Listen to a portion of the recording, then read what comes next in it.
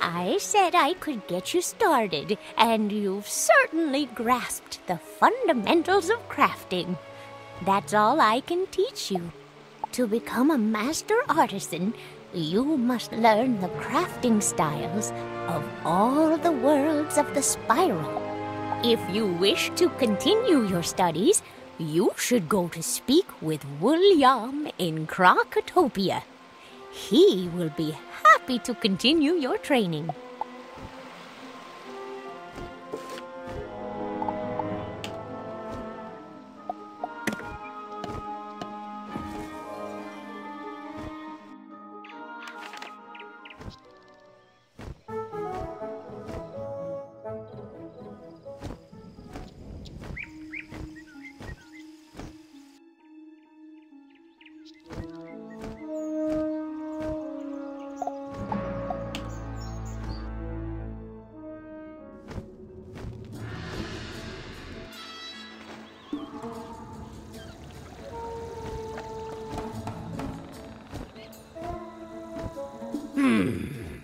Are you thirsty for knowledge?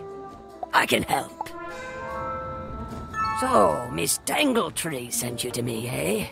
From the looks of you, you're still a novice crafter, only able to craft one thing at a time before resting. Under my teaching, you'll earn another crafting slot. You'll be able to craft 2 items at once. I need you to go and make 2 rings of insight to demonstrate to me that you know what you're doing. Bring them back to me, and we'll talk.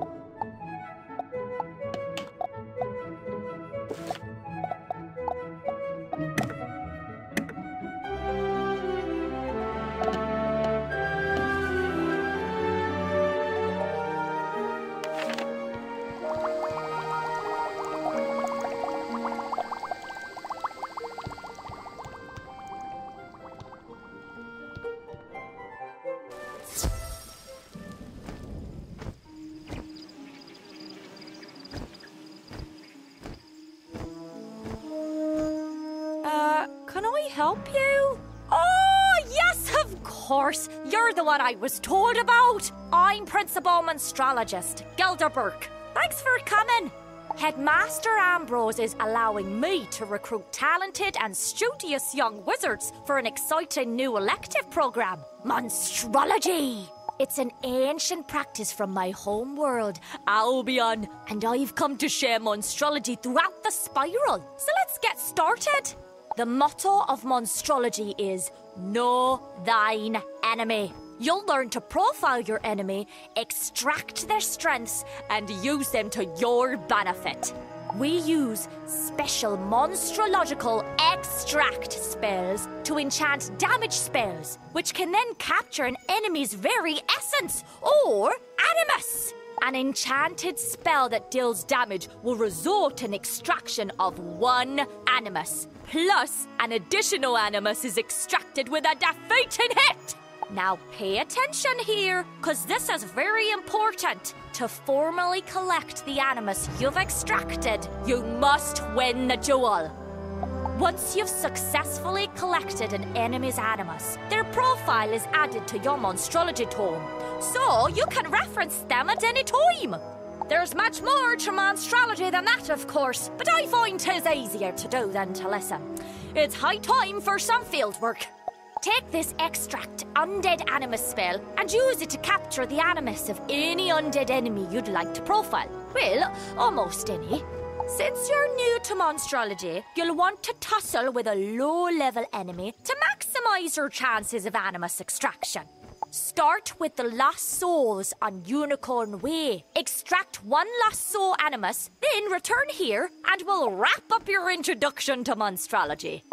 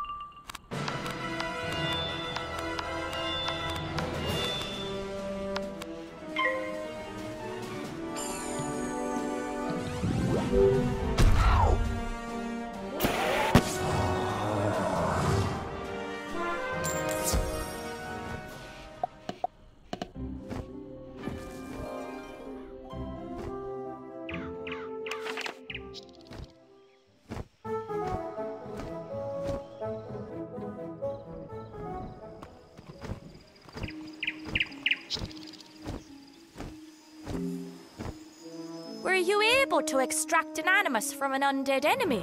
Aye? Crackin'! Now it's time I show you the myriad ways Monstrologists use animus. The Monstrology tome, notwithstanding, my personal favourite application of an animus is to create a summon monster treasure card.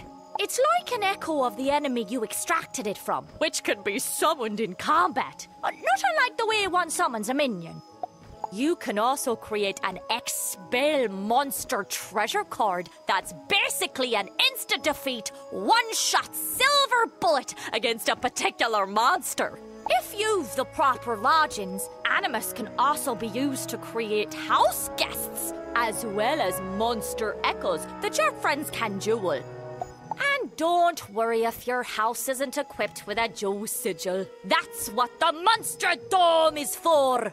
Now, if you've any questions, or simply feel the need for a refresher, consult the Monstromnibus here at any time. And remember, as your Monstrology level increases, so does the amount of monstrological spells you're privy to. So, keep an eye out for me in your journeys throughout the spiral. Until then, welcome to Monstrology. Go on then! get cracking!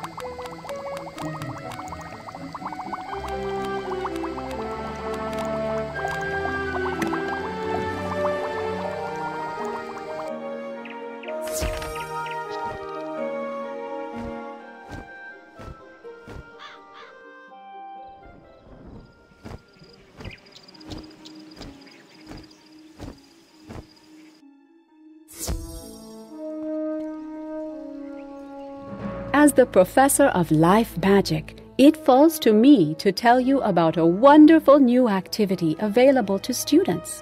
I speak of gardening. Students at Ravenwood can plant and grow amazing plants in their dormitory rooms or castles. Wizards of all schools can garden, so my hope is that every student will learn the joy of shepherding new life. There is so much to learn about gardening, and I know just the person to teach you.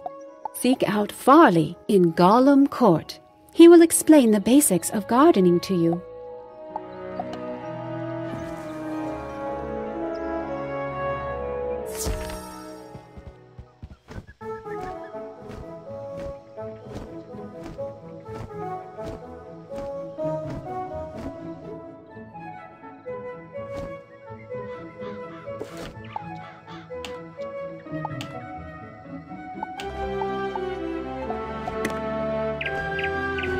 Greetings, my little wizard friend. You look like you're in need of some learning, and I'm happy to oblige.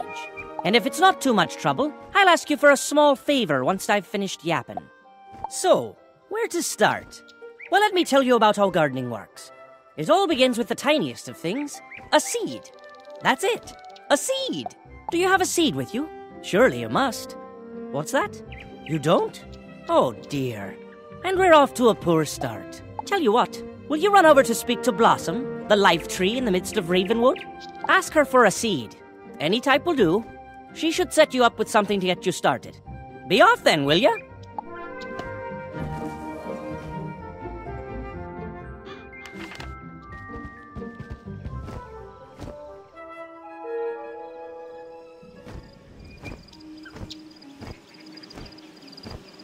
Good day to you, young wizard. What can I do for you? A seed? Farley sent you? A most unusual request, but I should be able to help you. A plant's journey of life begins with it as a seed. There are many types of seeds, each with a different destiny. With enough energy, you can prepare soil of your choice in your castle, if you have one, or a planter in your dorm. Then, you can place the seed into the readied soil. After a time, it will begin to grow. You can shepherd its growth through spells and other means of caring for it, creating an environment for it to thrive. I will give you a seed. Take it back to Farley. He will tell you more.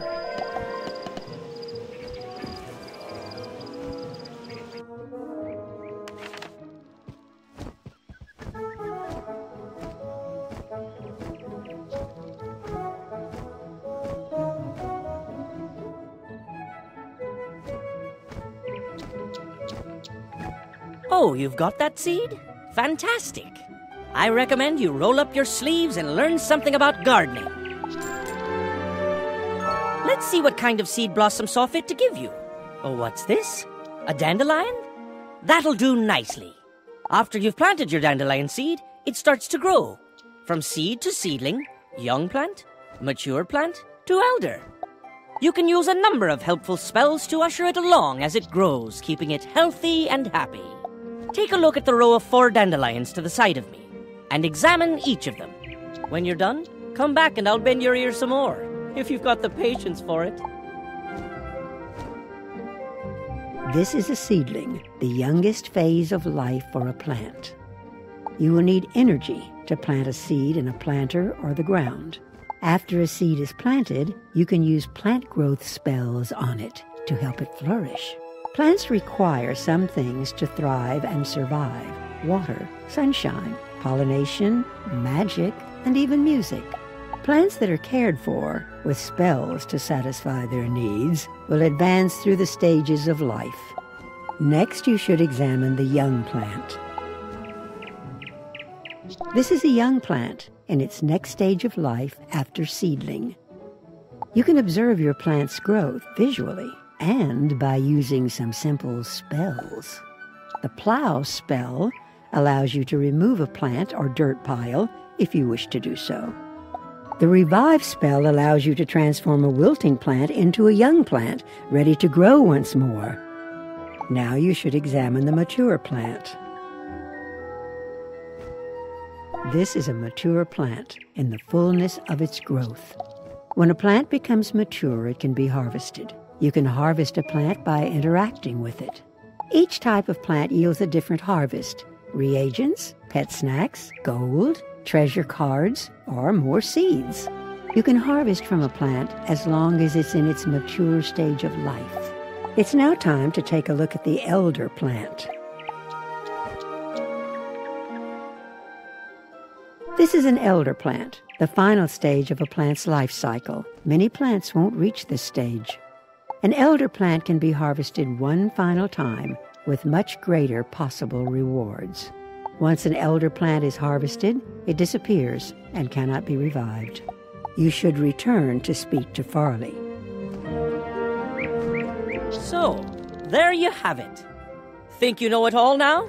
Don't get carried away. I've still much to teach.